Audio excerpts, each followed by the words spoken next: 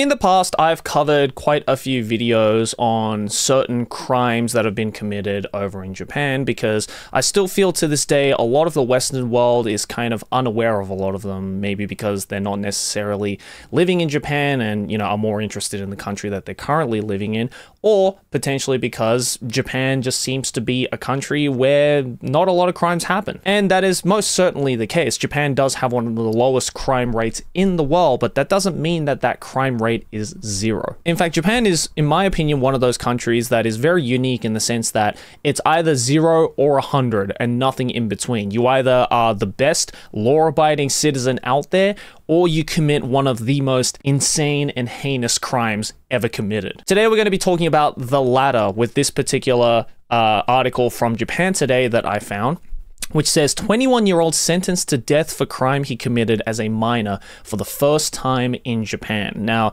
this is going to be covering obviously a crime, but I want to kind of get into, and the reason why I wanted to make this video is because of the interesting move that the Japanese jurisdiction has decided to commit to with this particular case and what that means for the Japanese penitentiary system as a whole. A Japanese court sentenced a 21-year-old man to death on Thursday for the 2021 murder of 2 and arson, in the first case of capital punishment being given to an offender who was a minor at the time of the crime, but whose name has been revealed under a 2022 revision of the juveniles law. The big reason why this change has happened in Japan recently is because I believe late last year or maybe earlier this year, Japan changed its, standards for what age group is considered to be a minor or an adult. More specifically, before, Japan used to treat minors as people under the age of 20,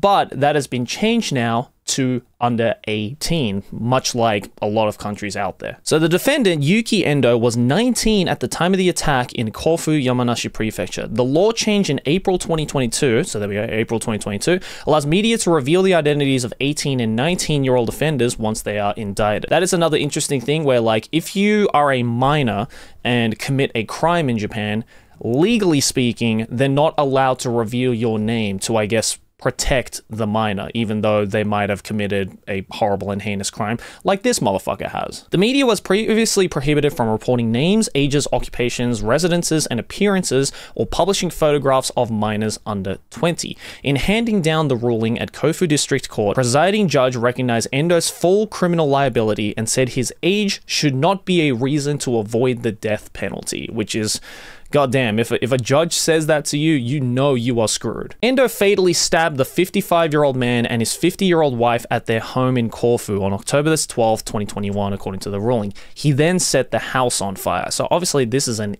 evil, deranged motherfucker who absolutely should be locked up behind bars. But I guess now with this new law change, Japan decided, you know what? Life sentencing, rotting in a cell is too weak. It's too weak for this kid. This guy needs to get the absolute maximum punishment, more specifically capital punishment, which is rough as shit. The couple had 2 daughters. One of them told police she came downstairs after hearing a loud argument and saw a man quarreling with her father. The man punched her. Her older sister called police to report that there was an intruder in the house, and the 2 sisters fled as the house was set on fire. Endo, who turned himself in later, suffered burns to his face. That's really interesting that you would commit such an absolutely horrible double murder and an arson and then think to yourself, yeah, I'm probably going to turn myself in. That was not cool of me to do. So maybe he has some level of remorse to his actions. It's really hard to say. After his arrest, Endo was initially sent to the Kofu family court because he was a minor when the crime was committed, but the family court sent him back to prosecutors. He underwent a psychiatric evaluation and was deemed mentally competent to stand trial. Under Japan's penal code, arson of a dwelling in which a person is present can also be punished by death. So already he has 1 count of death penalty, and now he's just double, triple layering that shit with 2 very, very unnecessary murders. I say unnecessary murders as if a necessary murder is a thing that exists. Now you might be thinking, Why did you commit such a crime? Why did you do such a horrible act? Well, in the trial, Endo said he committed the crimes as the elder daughter, who attended the same high school, refused to go on a date with him, which made him feel desperate and angry. He also said he was discontent with his relationship with his parents, which is a really, really scary reason to give. It's almost like he's blaming the eldest daughter for the whole reason why she doesn't have any parents or a house anymore. Like, that is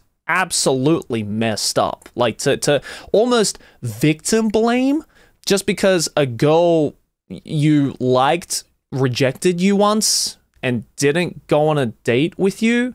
You're gonna do something like that? What is wrong with this kid? Throughout the trial, he offered no apologies for his acts and denied any intention to appeal the ruling, saying he did not want to return to normal life. Well, that's probably the worst thing you could be saying in court, but at least he's being honest. Prosecutors had sought the death penalty, saying the defendant was fully accountable in light of his deliberateness and planning of the criminal acts, which, you know what? I'm no judge, but I kind of agree. Like, this kid clearly has no remorse, did it for an absolutely trivial reason that should not have even been 1% close to committing an act like that. So clearly, all of the fault, 100 million% of the fault, goes towards this absolutely deranged, sad kid. They said the girl and her younger sister suffer from post-traumatic stress disorder. Jesus Christ, I don't fucking blame them. The elder sister took part in the trial through a video link, but said she was too afraid to speak of her feelings in front of Endo, which, yeah, kind of makes sense. Like, if this kid gets out, for example, maybe doesn't get the life sentence or whatever, and, you know, has to maybe spend, like, say, 20, 30, 40 years,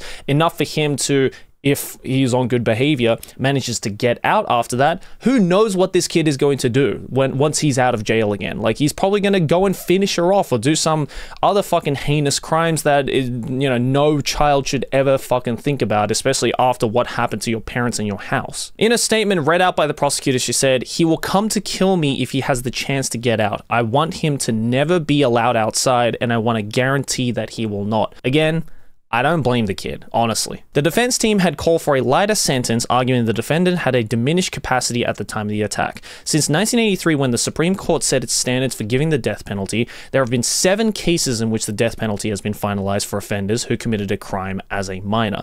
The so-called Nagayama standard has been used for decades in determining whether to apply the death sentence. According to this Wikipedia article here, in Japan, the courts follow guidelines laid down in the trial of Norio Nagayama, a 19-year-old from a severely disadvantaged background who committed 4 separate robbery murders in 1968 and was finally hanged in 1997. The Tokyo High Court originally gave him a life term, but in 1983, the Supreme Court of Japan held it was an error and quashed this sentence before sending Nagayama back on death row.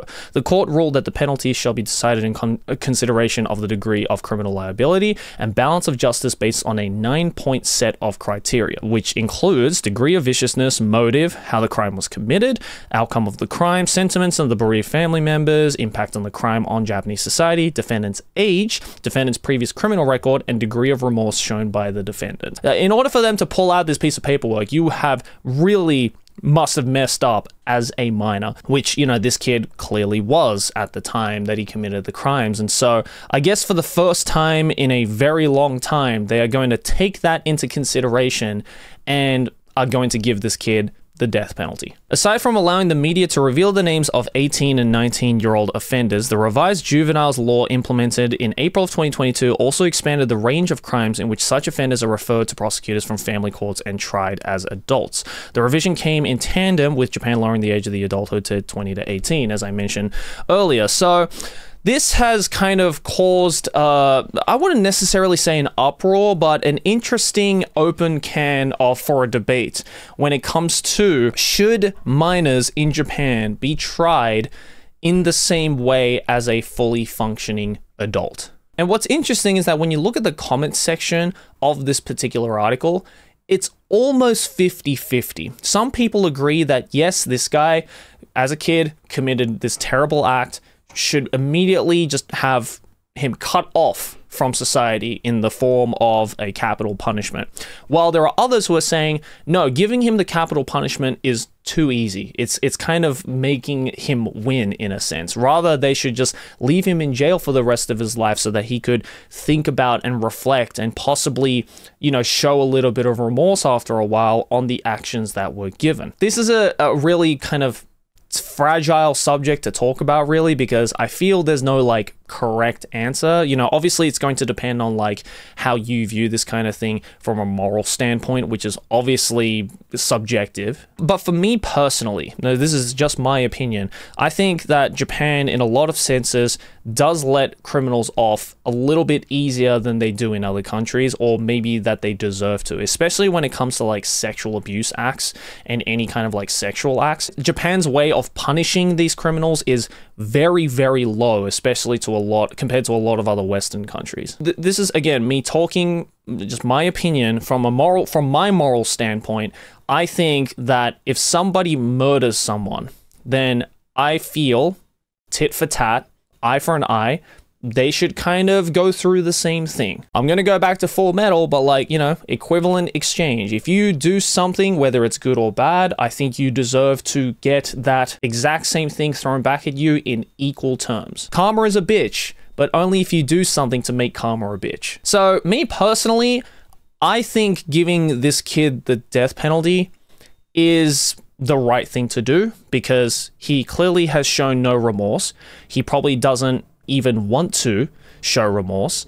And as we saw in this article, it seems that if the kid is thrown in jail for, say, you know, the 20, 30, 40 years, not anything but the life sentence, who knows what will happen if he's thrown back into Japanese society. As we saw with the Nagayama standard, one of the criteria was how much of an impact does this crime have on Japanese society.